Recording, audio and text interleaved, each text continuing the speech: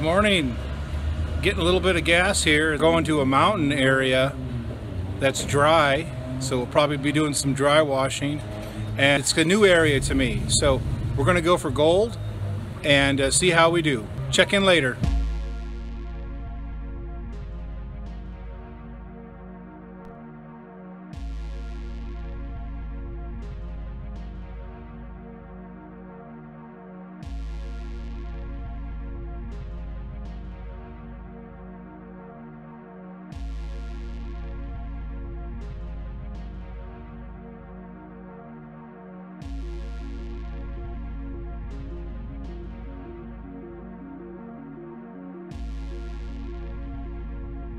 All right, welcome back. I made it up here to a new area. I'm actually up in the mountains.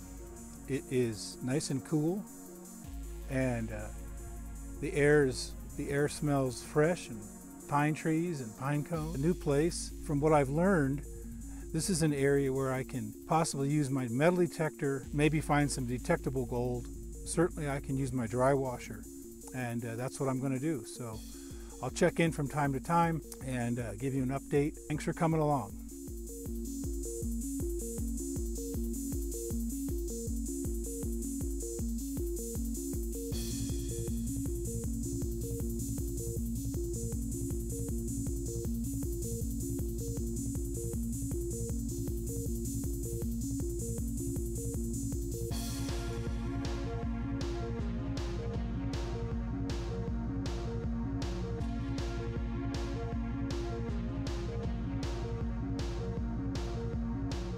This looks to me to be an old spring. This looks like an epithermal rock created from probably a hot spring long time ago.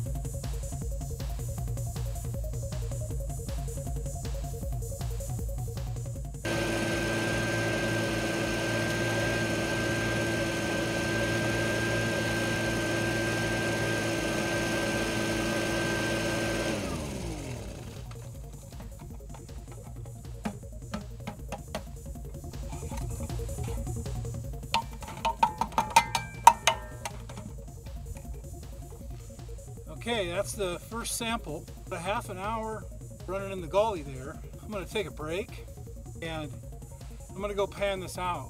When I get down to the bottom of the pan, I'll turn the camera back on and show you. And like I showed you before, we're going to use a 1/4-inch classifier here to get the larger stones out. Most of them will probably be stones, so there's no point in panning with all those large stones in there. This is everything that got stuck in the riffle tray in the dry washer. So for one reason or another,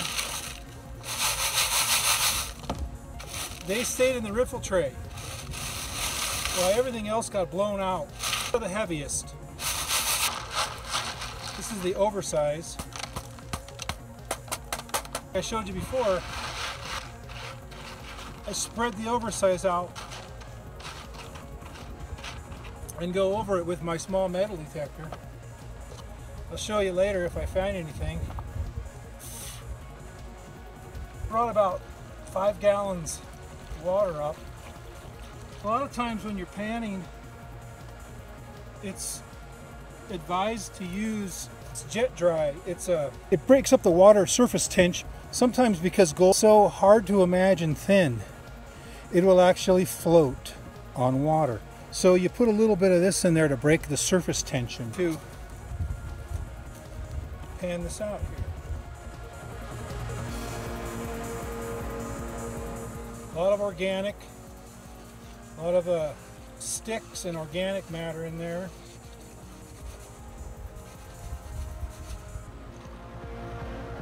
This is just a sample pan, so I'm trying to get down to the bottom, see if there's any color. Then you can sort of, the particle size, look at the consistency, sort of start to figure out what's happening in that area and go about it with a lot more care. But for starters, you just got to find the gold, you know, because hopefully I'll maybe sample 3 areas, and one of the 3 I'll be happy to work in. I've also been told that people do find detectable size gold up here, which is pretty uncommon. It's not easy to find gold that you can locate with a metal detector. Okay, we're getting down there.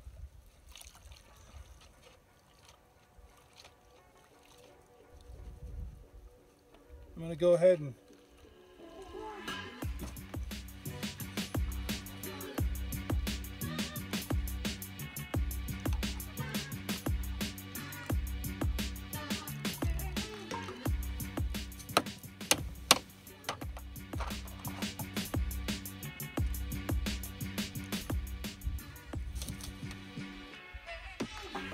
a friend of mine stopped by and wanted to show me something, so had a delay in the video here, but this is the oversize that we went through, and I went through all of this with the detector, and there was no metal. A couple of little hot rocks in here, but no metal in here at all. And for the panning for that first sample area that you observed, there is a little bit of gold, and I think you might be able to see it. I'm going to put this penny in here. Oops. It's really small stuff. Right up from the penny. There's probably 5 little specks in there. And also I found a piece of lead. That's the first sample. My friend showed me a better area, so I'm going to move my vehicle and my things and go do the next sample from that area. All right, that's all for now.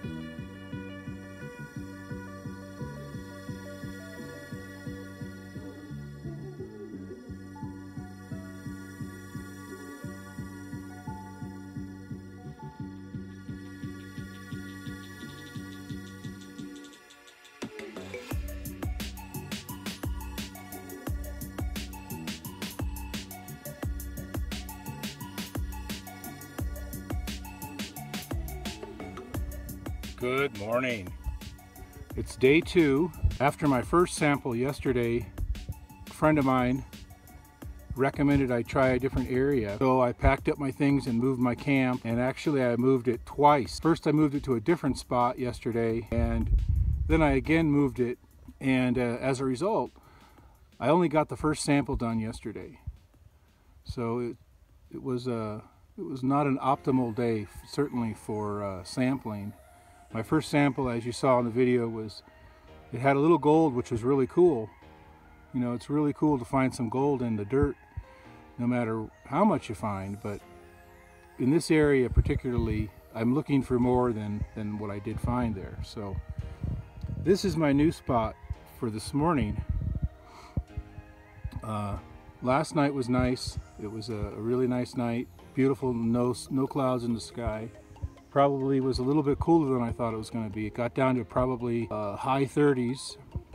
And here this morning, right now, it's beautiful. It's nice and cool. Sun's coming up. Birds are out. And this is the spot for this morning. Sort of a gully along the mountainside. I'm actually quite a ways up on the side of the mountain here. And there are diggings below me and there are diggings above me here. So this is a spot for today. For right now, I'm gonna do a good sample here first off, and then I'm gonna go do some panning and check it out. And I imagine I'm gonna spend most of the day in this spot right here. Okay, I'll check in later. More to come.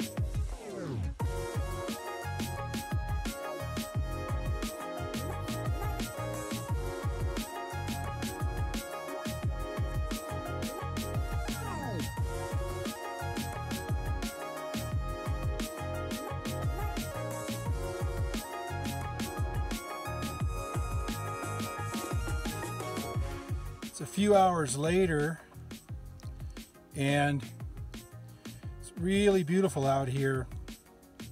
I'm going to what I did is I gathered up two more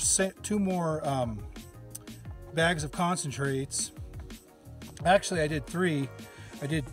I ran for another hour and a half, and I got 3 more bags of concentrates. But my curiosity got the best of me, and I wanted to I got the other 2 bags over here, but I wanted to test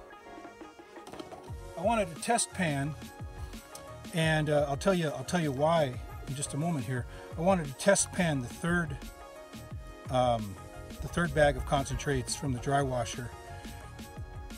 Earlier I was telling you that, you know, when you go to a new area and you're going to be prospecting, I think it's, you know, you're going to be prospecting and people have told you there's gold, and people have shown you or you've seen gold from the area. I think it's similar to, you like to fish and you're going to a large reservoir that you've never been to before, and people have told you there's fish and you've seen pictures of fish, but you may or may not catch any. You don't really know the lake that well. You don't know the secret spots. You don't know exactly what to use for bait, maybe. So in this scenario, it's very similar in that this is the first time I've been to this area, and coming to an area like this and just thinking you're gonna take your first sample and find good gold and be able to run there for the rest of the trip is not really very likely to happen. So thanks to my friend who gave me a tip about this area, I moved around and I'd sampled this other spot, and you saw the results from the test pan, or from the test run this morning. So that was just a test run, and now what I'm doing here is I'm trying to further learn about that particular location. Just like in a big reservoir or a large lake or an inland sea, if you're learning about the fish in that area, you continue to learn. You don't just find one bay that has fish and then that's it, you stay there. You continue to learn about the area. And same thing with this. The reason I'm panning this bag of concentrates out is that, number one, I'm curious. I want to stay on the gold, but also I'm learning more about the area. I'm learning more about, you know, I've only really worked in this particular spot today, so that's why I'm panning out another bag. It's a very hard thing to resist when you have all the panning gear and you've got the water out here and you've got all the supplies and everything set up. It's hard to resist and not pan out to just check to see how you're doing. So here I am. This is the fourth. This is 2 hours. I processed for 2 hours today. So this is the fourth half hour, and I just saw a little piece of gold in there a moment ago. Not sure if you saw that or not either, but I'll change the angle a little bit here. So anyway, it's pretty exciting. It's great to find. There's that piece. There's that nice little piece right there. It's exciting to find a new spot with placer gold and to be able to recover it. I'm going to go a little bit more carefully here.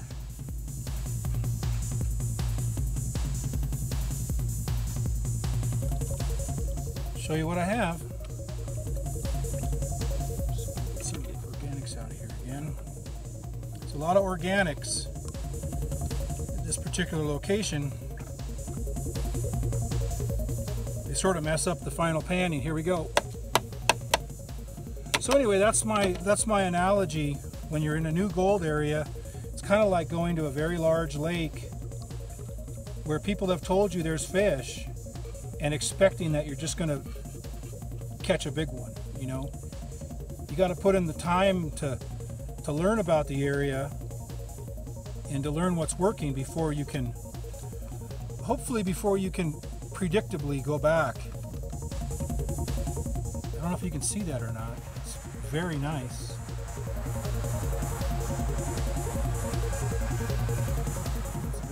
gold right there. There's a variety. There's very, very fine pieces, and then there's some chunky pieces. Let me show you what that is. Let me see here. And of course I don't have my coin handy. That's okay. I'm not going to use a coin. Anyway, let me show you that. So that's pretty exciting. It's from a half hour. It's from a half-hour run. Let's see if where's the camera here? There we go. It's from a half-hour run. You can see my finger in here. A couple of these pieces are real nice little pieces. So anyway, thanks for watching.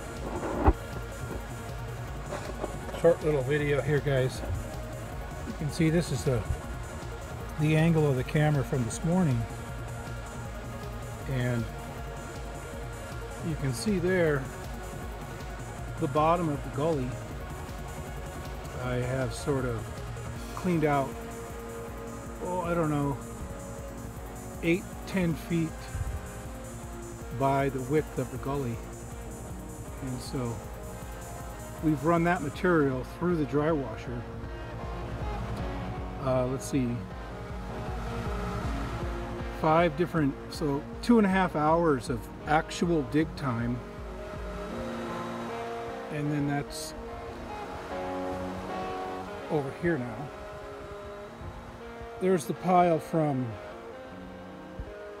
earlier, from 2 hours, and the oversized stacked up here, and now I've moved the dry washer another increment up the side of the gully here, because we're moving up the gully. We're going to get another few feet of the gully. I'm going to try to get 2 more runs in this evening, and then I'm going to call it quits, and I'll report back soon. There you go.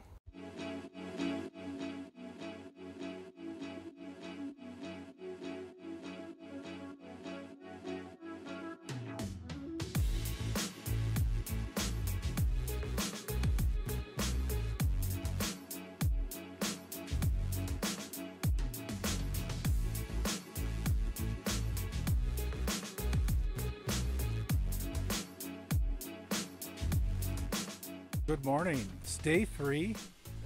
Doing very well. Yesterday was a great day. As you saw in the very first sample in the morning, there was good gold. Every sample that I tested, which I tested 3, had good gold in it. So pretty exciting. A new area for me, and it's very beautiful. It's really fresh air, a lot of birds. Last night was good. It gets a little bit cold. It got down to 35 or so, maybe 36, and but I was very comfortable in my sleeping arrangement. And if I needed to, I could put a tent up, and that would help a lot. But I'm not going to do that until I need to. When you come to a new area like this, and you start prospecting, you start sampling, you may or may not do very well, and I know that you could do a lot better too. So you just have to put in the time and the effort and take samples. In this case, I got a recommendation from a friend to a spot that he'd been before, and what I did is I went uphill from his spot and did very well. So there's a lot of ground up there, and I'm going to go up and spend the rest of the day, and then I'm going to head down the mountain.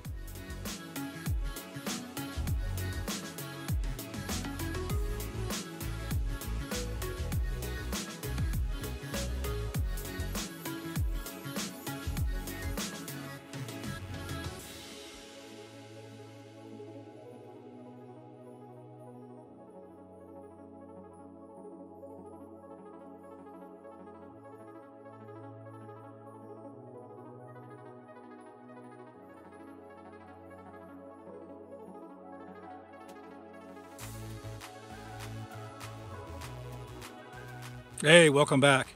I went up and did five sessions, 5 half hours this morning and earlier today, It's getting close to 2 o'clock now. I'm packing things up. I got the camp. I have the camp half broken down now. So it's been a great trip and really beautiful area. I'm going to do a quick recap, give you guys some information, show you what I found in the oversize. Every one of those samples I went through, I did 11 total half-hour sessions with the dry washer, and every one of those sessions I ran through the oversize, the 1/4 inch plus oversize material. I ran through each one of those 11 with my small metal detector, and I found some things I want to show you in those.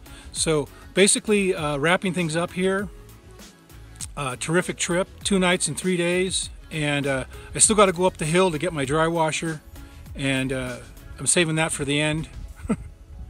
But I got something to show you here in just a moment, so thanks for watching. All right, and we're back here, guys.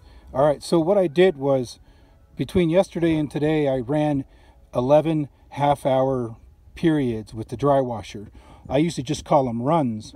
11 runs with the dry washer. You can see over here, this is from yesterday. Here's number 2, 3, and 5. Number 1 is the one I sampled. I wanted to know if there was gold there. So the first run we panned out, found good gold. The second run I bagged up. The third run I bagged up. The fourth run I panned out. I believe you saw that too. We found gold. Fifth one I bagged up.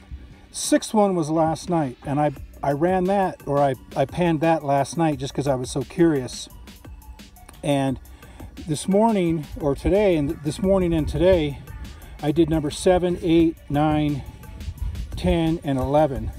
Just a little farther up from where I was working yesterday. So those are the bagged up concentrates. Every one of these is classified 1/4 inch minus. So they're unsearched, but the 1/4 inch plus has been taken out because mostly it's just stones. But everything else is in there. The dirt, the organics, they're unsearched. Those are unsearched concentrates. These are the items that I found in the 11 trays with my small metal detector. These are all somewhat pure metal. These are all this one's not as strong, but these are all somewhat pure, probably iron. Unfortunately, they're not gold, and it's very rare that I found a plus 1/4 inch nugget from the 3 samples from yesterday.